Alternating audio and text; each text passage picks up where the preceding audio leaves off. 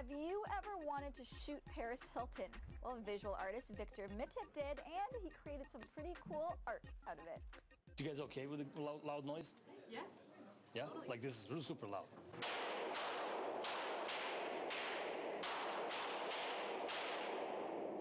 The exhibit is about paintings that I've done using firearms. There's a message about peace and how fragile we are right now.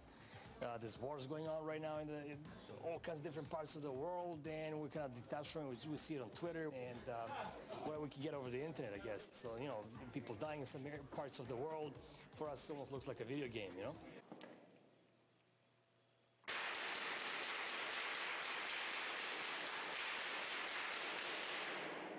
I shoot like pop icons. So Jesus was a pop icon. Paris Hilton is also a pop icon. I don't know why we know about her, but she's here and she's kind of cool.